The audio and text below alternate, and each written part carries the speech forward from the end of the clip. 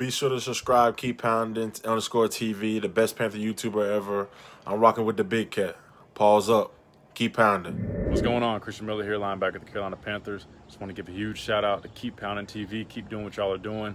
Appreciate all y'all support. Everybody go subscribe right now to the YouTube channel, Keep Pounding TV. I'm rolling with the big cat. Hey, everybody. I'm your host, Granny Gato, also known as the Big Cat. My cool cat, put your paws up if you're rocking with the big cat. Today, we're here to talk about Stephen Weberly, saying he had got complacent in Carolina. What exactly does that mean? Oh, what does that mean? I'm bored, y'all. I think I'm complacent with this. Oh, I'm sorry, with the podcast. But first, before we get started, do you love the Carolina Panthers like I love the Carolina Panthers? Sucker Chad! Yes, no, maybe. Do you love my Carolina Panthers like I love my Carolina Panthers? Yes, no, maybe. If you love the Carolina Panthers, put your paws up. Complacency. Let's get into it.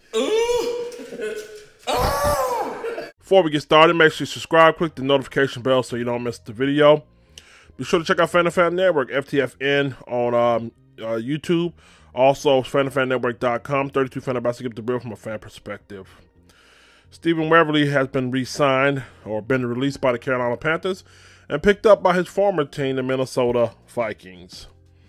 And in the interview Monday afternoon, he spoke about being complacent in Carolina. Okay. What exactly does that mean? And does it have a negative connotation attached to it? We're going to talk about two perspectives here. I want to be fair. I'm a fair guy. And I got a theory here. But I'll tell you, I'm excited about this topic. Let's look up the word complacent. According to Merriam-Webster, he say, complacent, marked by self-satisfaction, especially accompanied by awareness of actual dangers of deficiency. Definition 2, complacency. Definition 3, unconcerned. Oh, I'm unconcerned. Now, with that being said, let's see what he had to say. Suck of shit. Look on your screen right here. One of the things, and I quote, one of the things I definitely learned about myself this past year was that I don't need to be safe, that I need to continue reaching and striving forward. I think I openly admit that my time in Carolina was kind of happy. I was kind of happy about the deal I had signed, and a little bit of complacency set in. That can't happen. No matter what, I need to be striving and reaching for the next step. And if I do, if I slip or if I fall, if I fail because I was reaching for greatness, not that it was snatched away from me like holding on to something so tight. That's definitely something I learned being out and coming back. It's definitely one of the things that I'm bringing back to the fight, the grind. That never let complacency set in again, especially when it comes to something like this, like football. Close quote. Now, when I hear him say he got complacent here, he was happy he signed a 2-year deal, which he didn't make it to the second year. And obviously he had an injury where he missed a couple games here. In 9 starts, he had 26 tackles. He had 17 tackles, 1 tackle for loss, 3 quarterback hits, no sacks. Complacency, y'all. I want to say this, and I'm a little slow right here because I'm trying to be careful here. Is this indicative of Matt Rule's ability to develop? Now, again, I'm just going to give this as an alternate perspective. I'm not saying that this is, but Matt Rule and a lot of people, the owner and Scott Fitter, chatters are going around that they're willing to offer all their draft picks or something of a generous helping of draft picks. And when you hear stuff like this, complacency setting in, you got to look like, how does that happen? Now, obviously, he said he was happy he got the money. You know what I mean? He kept it a buck. He said, I got the money. You know what I mean? I didn't realize how he thought Carolina was sweet. Shit, this is sweet over here. God damn, this is like a bowberry. This is sweet. He thought it was sweet. Got the money, I could fall back. You know what I mean? Took it for granted. Unaware even. But how are you allowed to feel that way? Been in the league almost 6 years. I promise you this, if you go up there to New England, nobody's sitting up on the Bill Belichick talking about shit. I thought it was sweet up here. You get up there, you start feeling sweet, your ass is unemployed. Look what he did to my man Malcolm Butler. Nigga won him a Super Bowl. Shit, nigga didn't start the next Super Bowl. He was running late or something like that. So, again, I feel like the coach has to set that atmosphere, you know what I mean? He has to set that atmosphere and let these guys know when you're on this field, you know what I mean? When you're in the locker room, you know what I mean? You got to establish that culture to where you got to feel like you're fighting for your job, even if you're not fighting for your job, but you got to feel that way. You're fighting for your job on every rep, every play, every time you walk in the building, every time you study, every time you take a test. You got to feel like that, you know what I mean? You coming out here saying you were sweet because you got paid, and, you know, I'll tell you this, but I got to give the organization and Matt Rule credit for recognizing that shit, this wasn't it. But this concerns me. This concerns me when it comes to developing players here. Let's take a look at something. I want to pull something up real quick. 2019 free agency, which is this class. Guys that were brought in under Matt Rule. Matt Rule gave guys the opportunity. And this is I'll talk about Stephen Webley here in a minute. I'm going to give you my other perspective here in a minute. Just give me a second here. But these are the guys that Matt Rule brought in. He wanted a fresh start. My people, guys who want to win. These are the words that come out of his mouth. People that fit my organization. Now you're starting to realize, wait a minute. When I read this list off to you, didn't he say these guys are the people that wanted to be here to fit my organization? Check this out right here. Brought in Teddy Bridgewater. 3 years, $63 million. A year later, time to trade. Now, obviously, I believe Hurney was the guy who had the final say so, but I'm pretty sure Matt Rule's input weighed heavy. Stephen Webley, 2 years, gone. Let's see. Justin Burris, probably gone. Let's see. Trey Boston, signed a re-extension, gone. You know what I mean?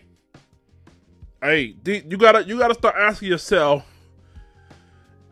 Now you guys are seeing why Scott Fitter was kind of being brought in. And I can't totally say Matt Rule doesn't really have an eye for talent like that. I can't say that. Oh, and let's not forget about what's that dude's name? The linebacker. What's this guy's name? Tahir Whitehead. Yeah. So I can't say he doesn't have an eye for talent, but I definitely believe he needs help from Scott Fitter. He definitely needs help from Scott Fitter because 3 or 4 guys who I just ran off here, and he did get it right. Let me slow down. He did get it right with Robbie Anderson, okay? You know, got some depth out of John Miller, you know what I mean? I don't know if he'll be back or not. But, you know, at times he looked good, you know? We don't know what we quite got out of PJ yet, so I can't give him a strike for that. But when you look at the 4 people I just read off, what is it, Weatherly, Teddy Bridgewater, Justin Burris, and possibly Tahir Whitehead, and Trey Boston. That's 5, excuse me. I mean, you got to ask yourself, wait a minute. You opened your mouth and said that I want to build the organization with people who want to be here and people who fit my design. And these 5 people are gone now. Or slated to be gone. So, really, you have to ask yourself about the establishment of the culture. What's really going on here? You know what I mean? And I believe he needed help, man. I believe Matt Rule is a good coach. I do. He's going to be a good coach, man. Hopefully one day he'll be a great coach, but you definitely start to raise your eyebrows. Maybe we'll give him a pass because it's year 1. You know, I'm not sitting here saying Stephen Weatherly's a fucking all-pro or nothing. You know, at best, Stephen Weatherly has only had 3 sacks, so, you know, it's not hard to see why he will be, what is it, complacent. $2 million deals off a 3-sack career, you know what I mean? In your highest season with 3 sacks, you probably would get complacent. Somebody offer you more than like 1 year deal. So, but ultimately, that was just one perspective. I believe is Matt Rule. You know, is he gonna get that stigma of I brought this guy in and then turn around and say, well, he didn't fit our system. You know, that whole kind of thing. And how good of a developer is he? We know college is different, you know what I mean, from the NFL. Well, that play is different. But I honestly, can I be honest with you? I honestly believe none of that is really too relevant, okay? I honestly believe this whole thing is Stephen Weatherly lost focus. I think he lost focus. He lost sight that this is a once-in-a-lifetime kind of job, once-in-a-lifetime kind of opportunity to go out there and play a game for a living and make millions off of it. This is indicative of him being unfocused. I don't want to say ungrateful, just unfocused. And I feel like he kind of struggled with the grasping the concept of, I had an opportunity here. Think about this, man. You got an opportunity on a brand new team, brand new coach to make a hell of an impact to where, you know, this is a fresh start. I mean, you possibly could get big money if you ball out. Let's say he came out here and had like 15, 16 sacks. He could have possibly earned himself some money, you know what I mean? But ultimately, I believe he struggled with something, you know what I mean? This tells you what kind of player he is or was, you know. I don't know. I just don't know, man. I'm torn between this one. I kind of feel like it was the atmosphere. I kind of feel like, you know, ain't no way in hell you can sit up on my fucking team and think it's sweet like that. And again, kudos to Bill Belichick. I know you ain't going up there thinking it's sweet, complacent. Hello, man. You know? Did he just steal off on Matt Rule? Do we have a development problem already? All these questions must be asked. But shout out to Stephen Webley. Good luck with that glass blowing. Blow you a bong with 2 balls, man. I'm your host, Grenade Got to also known as the Big Cat. Michael Gibbons. Pause up. If you're rocking with the Big Cat, tell me what you're thinking about Stephen Webley's comlet. Fucking nigga told me he got complacent. Oh boy, $12 million. Average shit. Mediocrity shit. Unaware shit. I'm your host, Grenade Got to Big Cat. Put the pause up if you fucking with me. Tune in tonight, man. I think we're going to go live tonight. Tune in tonight about 9:30. I've been busy this week. I took today off, man. I told my boss, I'm not feeling well, y'all. My back. I need a back out of me. So, yeah, I'll definitely be in here with a heating pad giving you guys some love, all right? Make sure you subscribe, tune into the podcast. Follow me on TikTok, almost 60K. Dun, dun, dun, dun. We killing it over at THE. BIGGKATT. Let's get up out of here. Let the church say, pause up. I'd like to take the time out to thank Keep Pounding TV membership sponsors below. It is because of supporters like you that we're able to create quality content. Please consider joining the Keep Pounding TV membership by clicking the join button right above the channel header. With 3 different tiers and packages, we have a little something for everybody and affordability. Make sure you join. Pause up. Fellas, do you have a beard like Big Cat? You tired of your shit looking like Anthony Hamilton? Okay. Patches all in it? Check out Trishana's Blue Sapphire Oils. Help moisturize and restore health back to your beard. Trishana Jones Oils, Blue Sapphire. The link is in the description below.